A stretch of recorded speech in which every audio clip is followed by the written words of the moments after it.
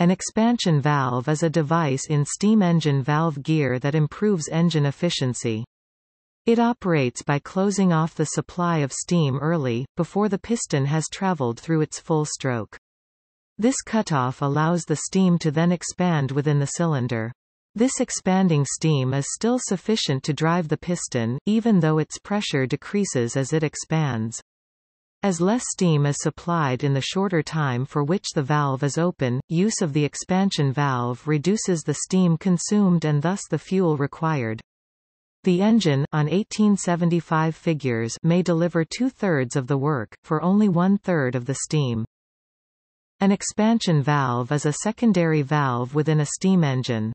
They represent an intermediate step between steam engines with non-expansive working and later valve gears that could provide for expansion by controlling the motion of a single valve.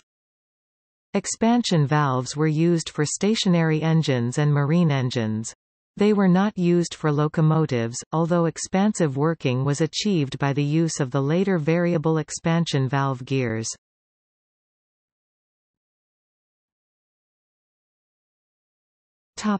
Need for varying expansion. The pressure of the expanded steam is less than that of steam supplied directly from the boiler. An engine working with an expansion valve set to an early cutoff is thus less powerful than with the valve fully open. Accordingly, the engine must now be driven, so that the valve is manually adjusted as the load on the engine changes.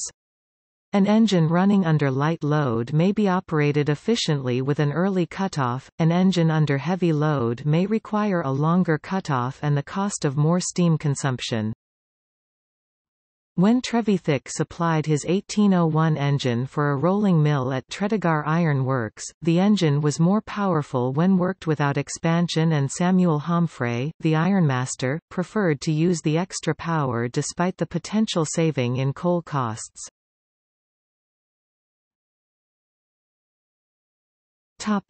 Gridiron expansion valves. The gridiron valve was one of the first forms of expansion valve. The gridiron valve is an arrangement of two plates with overlapping slats. One plate can move so that its slats overlap either the slats of the other plate, or the slots between them, to thus be either open or closed. It has the advantages of a relatively large opening, up to half of the total area, and a rapid opening, needing to be moved by only one slat width to change from fully open to fully closed. Its disadvantage is that they do not seal particularly well. Because of the short actuating distance for a gridiron valve, their valve timing would be relatively imprecise if used with an eccentric or similar. Some large steam engines later used them as primary valves, either as exhaust valves for LP cylinders or as inlet valves in conjunction with trip or cam valve gear. Where gridiron valves are used as secondary valves, they were commonly mounted on the inlet side of the valve chamber for the primary slide valve. They were driven by a separate valve gear, usually a separate eccentric set in advance of the main eccentric. When operating, the additional advance moves the gridiron valve to apply cutoff ahead of the main valve. To vary the expansion they provide, the stroke of the eccentric drive can be varied by an adjustable linkage. When this is adjusted to zero throw, the expansion valve remains fully open and the engine works without expansion. Although the use of a secondary gridiron valve was an early technique, it also remained in service with increasingly sophisticated valves and actuation, throughout the history of stationary engines. Macintosh and Seymour engines used one driven by a cam and toggle arrangement that moved intermittently and stood still when open, giving precise timing, and independent adjustment of each valve movement. Gridiron valves were also used on the backs of slide valves, in the manner of the Meyer valve. This was a patent of John Turnbull of Glasgow in 1869.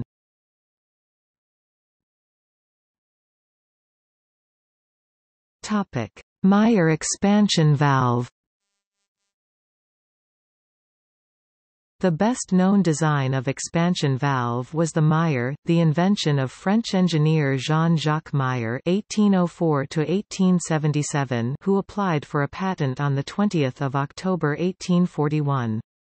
A similar valve was patented by James Morris. A second slide valve rides on the back of an adapted main slide valve and is driven by an additional eccentric. In the Meyer valve, the effective length of the expansion valve can be altered with a handwheel whilst the engine is running. The valve has two heads mounted on left and right-handed threads on the handwheel's valve rod, so that rotating the wheel moves the heads either together or apart. In this arrangement, the cutoff is normally controlled manually. Although automatic control was attempted, it was too slow-acting to be effective. Engines on display at Snibston Discovery Museum and Coleham Pumping Station have Meyer expansion valves.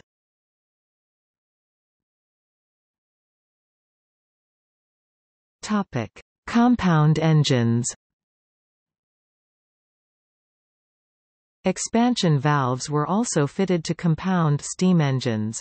Both techniques are an attempt to achieve greater efficiency, even at the cost of more complexity. It was usual for expansion valves to be fitted only to the HP high-pressure cylinder. Steam supplied to the following LP low-pressure cylinder has already been supplied to the engine, so there is little benefit to conserving it. Any early cutoff of the steam inlet to a LP cylinder may also represent throttling the exhaust of the preceding HP cylinder, and a reduction in the efficiency of that cylinder. Later compound mill engines with sophisticated valve gears often fitted the complex gear to the HP cylinder whilst retaining a simpler traditional slide valve for the LP cylinder. Examples existed with 4 different sets of valves: drop valve HP inlets, coreless HP exhausts and a LP slide valve with a Meyer expansion valve.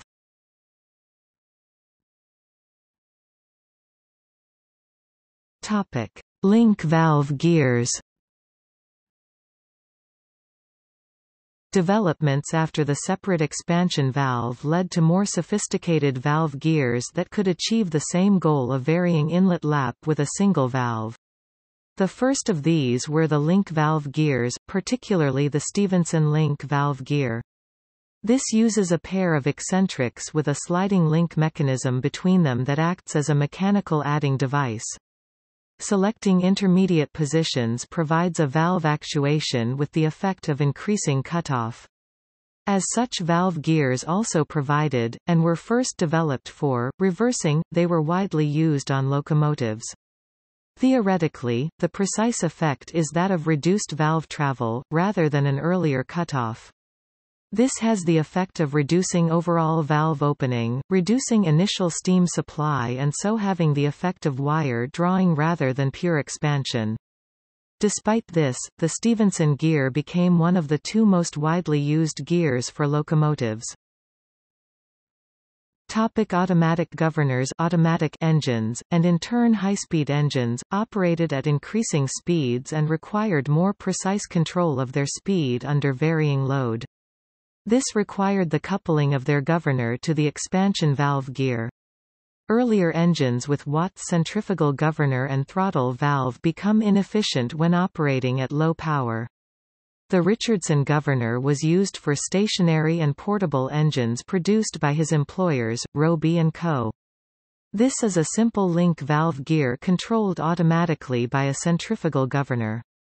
Rather than the Stephenson's manual control of the die block position within the oscillating link, the Richardson governor adjusts this according to engine speed. It usually operated similarly to a Meyer valve, with 2 valves driven by 2 eccentrics and the Richardson governor used instead of the Meyer's manual handwheel.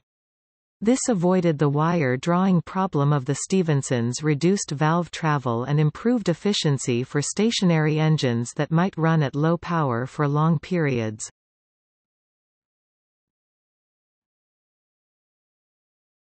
Topic: Successor valve types. In the fully developed forms of the high-speed engine from around 1900, though, expansion was controlled by governing the timing of a single valve, rather than a separate expansion valve. These led to further complex valve types such as poppet valves, often driven by cam-based valve gears rather than linkages. Increasing use of superheating encouraged the replacement of slide valves with piston valves, as these were easier to lubricate at the increased operating temperatures. They also made it impractical to use secondary valves like the Meyer, running on the backs of the primary valves. Possibly the last new design to use a secondary valve as an expansion valve was the Midland Railway Paget locomotive, that used bronze sleeves as expansion valves around its cast-iron rotary valves. This design was unsuccessful, owing to mechanical problems with differential thermal expansion of the two valve materials. Footnotes